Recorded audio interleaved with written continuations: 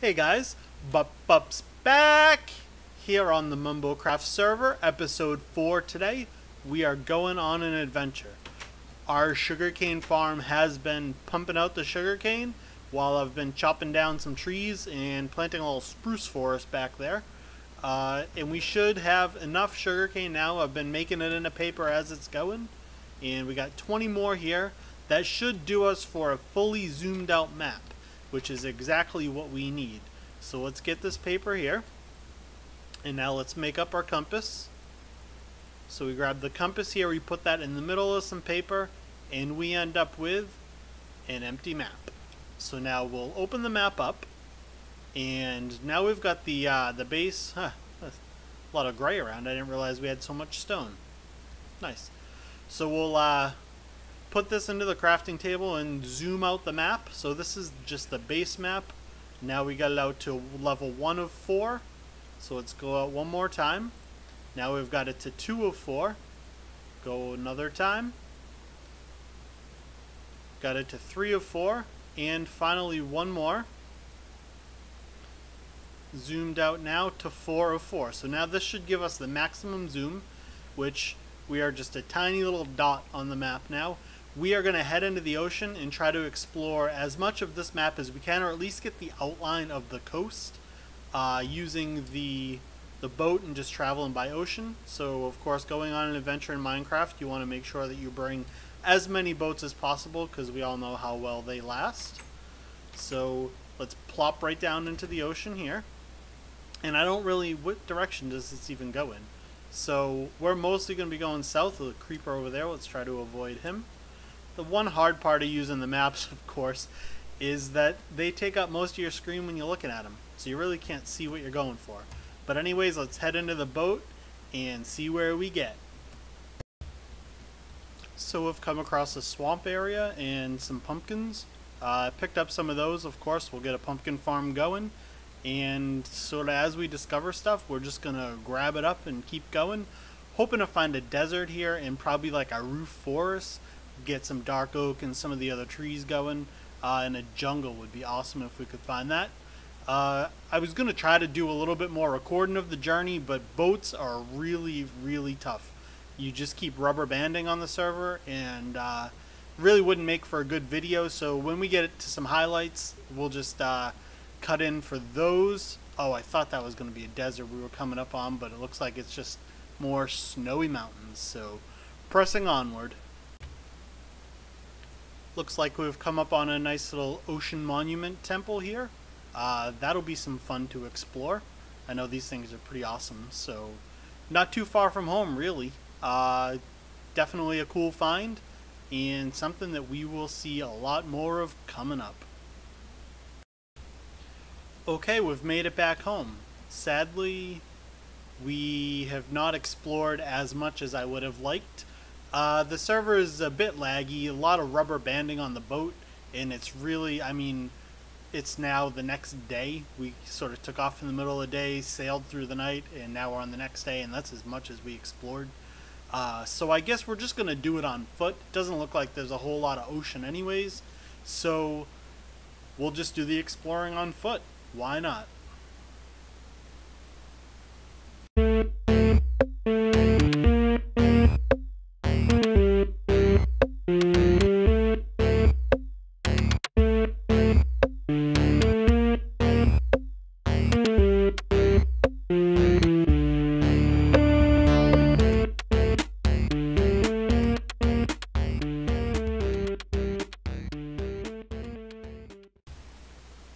This is such a cool area. Look at this. It's like a little hollowed out valley bowl thing. This is awesome. Definitely gonna have to come back here. We're a bit away from home, but not too much. I don't know. I have so many ideas running through my head of cool things you could do with this. Definitely we'll be back here. Yep. But continuing onward.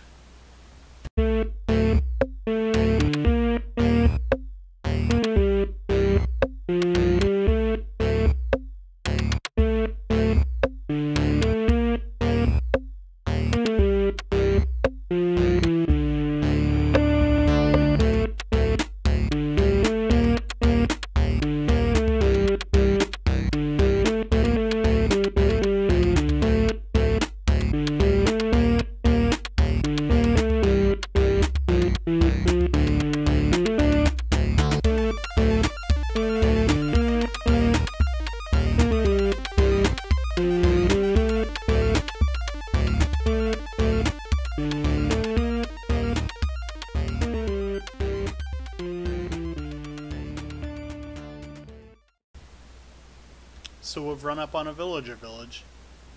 Always nice to explore. Hopefully there's something here for us. It looks like an awfully small one, so I'm not sure. It'd be nice to get potatoes since all we have are carrots. And maybe raid their chests, because hey, hopefully they have something good for us. Doesn't look like there's too much going on in this village though. A couple of villagers, and they're way too far from home for us to try to get these back into our area, so hopefully we run up on another village that's closer, because this one would not be easy. Doesn't even look like these guys have any chests or anything in here. Is this the same home we already got into? Can't tell. There's gotta be something somewhere. That's the one. There's nothing. It's like an empty village. They don't even have a farm. These poor guys. That skeleton's probably gonna kill them all. Well, looks like that was a disappointing village, so let's continue onward.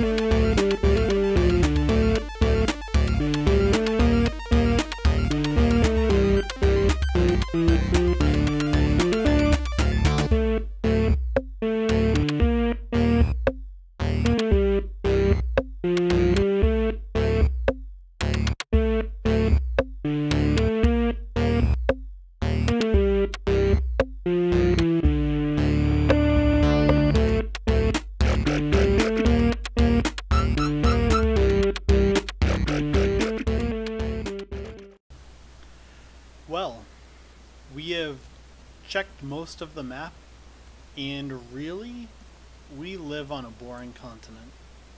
There's not much good out there. I didn't even find any dark oak. Never mind a desert or a mesa, or even ice plains. I mean, there's a good amount of snow out there, but no ice spikes. And we're just about home now. So there's just the left side of the map left to explore. I guess we can hope for something over there that might be interesting and provide us some blocks to build with. Otherwise, we're gonna be looking pretty bland for a while, but we'll still make the best of that anyways. But I guess let's press on to checking the left side of the map and keep our fingers crossed, huh? I've finished exploring, and it's just more of the same. No sand yet, so I guess to finish this episode, we're going to build something else we need. A tree farm. We're going to be using a bunch of wood, and I guess really the easiest way to collect it is to just have a tree farm that you can use.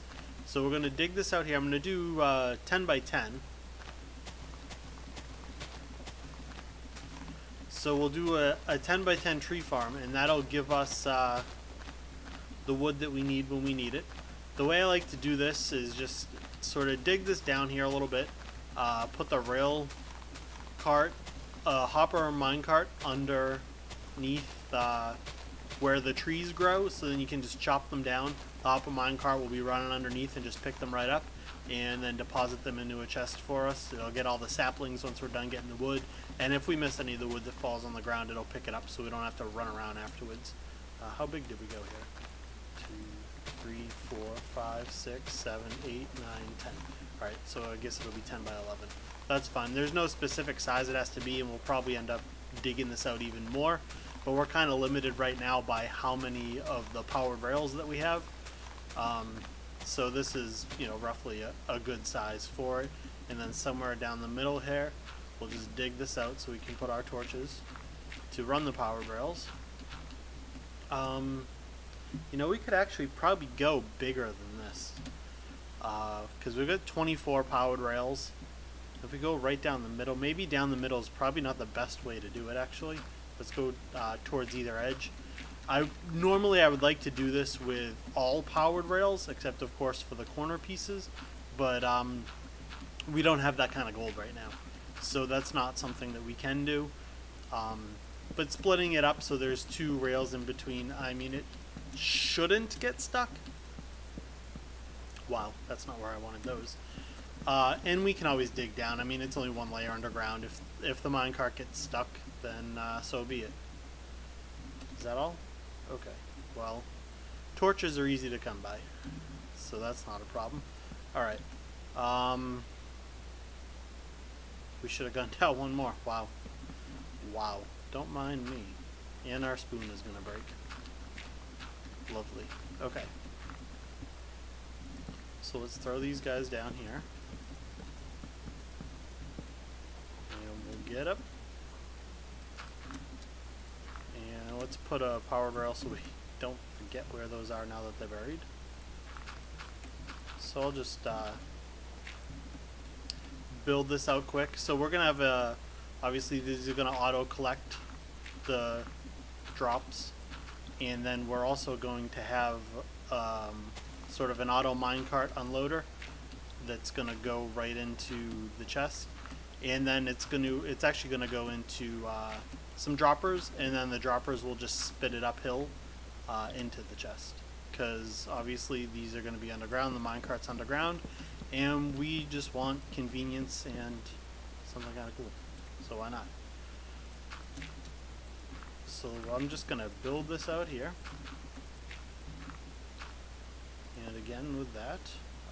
So now we have to do this, and we'll build sort of the unloading section coming up here in a second.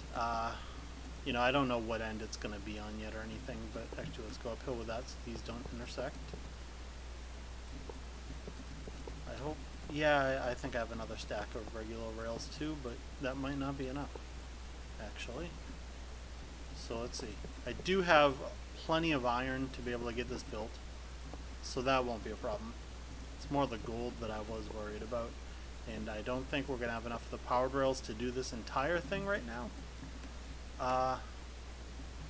But actually, I can sort of alternate, because it's going to come around the corner. It doesn't need another boost. So let's do that instead. Sort of save some of these rails here.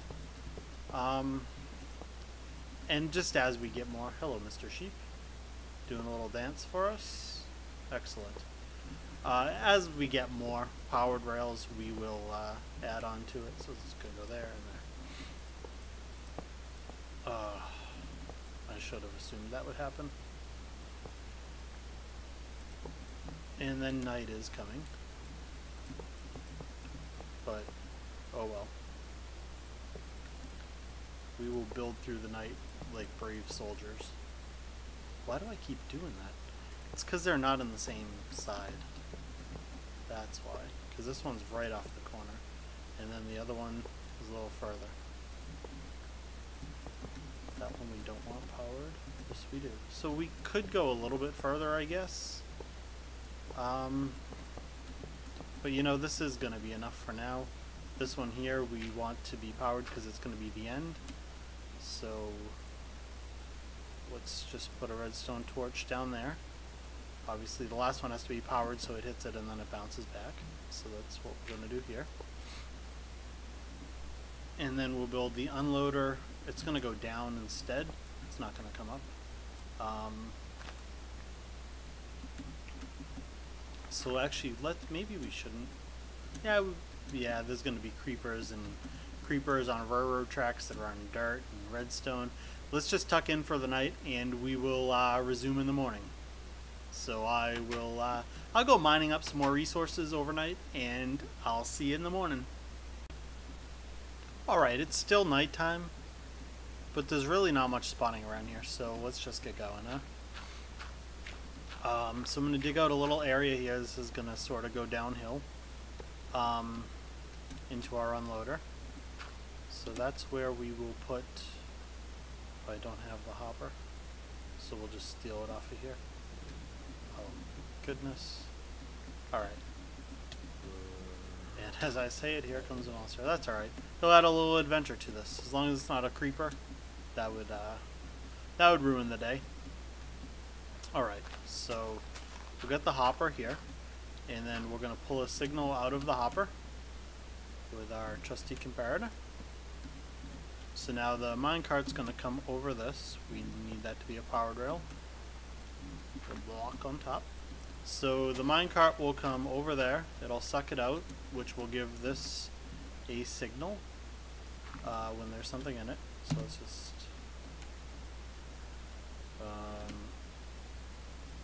throw some seeds in there. So the comparator now has a signal, and from there it'll power that, which powers the block and powers the minecart. Right? Yes. So as simple as that. When there's something in here, no, we need to invert it. Ha! Of course. So what we can do is use a torch. So now when there's something in here, it'll come down, it'll suck that out. Oh, the dirt block did go in there. That's the problem. So then, put that on there. Will just a piece of redstone do this? Redstone on camera. Okay. Yep. So now when there's something in the hopper, when it's picked up some wood, it'll come down here. The hopper sucks it out instantly, which will shut that off. So as long as something's in this hopper, it's going to be shut off. Of course, this hopper is going to spit into something else here, which we will, let's see. Yeah, we'll go off this way. So this hopper is that's going to end up being a dropper. So let's just flip this around here. Put that back on top. And we'll pretend that's a dropper. So now something gets into here, unloads from the minecart into that hopper, goes into here. Up here we'll make a small, just a short item elevator, just a couple of hoppers to sort of dispense it uphill to a chest that's going to be sitting on the surface. So that's pretty much how this is going to work. Just need to cover up all of this with dirt and put the hoppers in. So let me cover this up and grab the hoppers, and then we'll wire up the hopper thing and we'll put the chest on top. And that'll pretty much be it. So let me just cover this with dirt. It's going to take a minute. Be right back. Okay, we've got all this covered here. We've got the droppers here. So let's get this going. We're going to pull this out a little more. I left some room here for the redstone. But we want to pull this out one block further so the redstone signals don't interact. It'll just make it a little bit easier on the building of the redstone. So we're going to pop this up here, and then our chest is just going to sit right on the surface. So we'll top down in here. I think we'll need to get a little bit more room for us to work with. So now when something is pulled out of the hopper minecart into the hoppers, it's going to push into here, pull a signal out of here with the comparator, then repeater to strengthen it, and then pull it back around, and this will make a clock. Let's throw some stuff in here. 13 seeds, that's what we've got. So let's throw that in there. So this will make a little clock here, and then we'll just push it into a block with a torch tower on top. So just that there, and there. It's an odd number. Well, we'll have a redstone torch on the top. Oh well. So now let's retrieve all of our seeds. There's going to be some, not loss, because nothing is going to get lost. They're going to stay inside the droppers here, but we're not going to get 100% of it into the chest, just because we don't have a burnout clock here. But I mean, we're just collecting wood and saplings, and we're going to be using this a lot. If a couple of pieces of wood get left behind, it's not a big deal. So we put 13 in here. Let's see how many we get up into the chest. We get 7. So that's fine. We get 5 or 6 that are always going to come in. Is this interacting? Is that why that happened? It looked like one spit up when this came back. None of this should be interacting because we have a block gap between it, but who knows? Who knows? Anyway, so we're gonna always get like 5 or so pieces of stuff left behind, but you know, it doesn't matter. We're just dealing with wood, not precious treasures here. So that's gonna do it for this. Let's just cover this up and make it sort of look flush. I probably should have used some stone and stuff to reinforce this, just to keep it a little bit safe from the creepers. But I'll probably end up putting a fence around this for us to use it. I didn't bring any saplings out here for us to plant. I'll probably put a fence around this area just to sort of keep the creepers away and nothing blow it up, because, you know, redstone blows up pretty easily. But that does it for our tree farm. I'll plant some trees on here, and we'll be using it in every episode coming up, because wood is important. We're going to use a lot of wood in the biodome for the floors and all that stuff. So this thing is definitely a good thing to get started. I'm going to do a lot more exploring. I'm going to find out where all the resources are we need, and we'll be able to do a lot more once that's happened. Probably expand the map wall that we've got inside the house, just to actually get some stuff. I expected there to be more on the map from the continent we're on, but there's just not. And what are you going to do? That's Minecraft, is just playing the odds. So thanks everyone for watching though. It's been a good time here today, and I look forward to many more episodes coming up on the MumboCraft. But this has been Bup, and I'm out of here.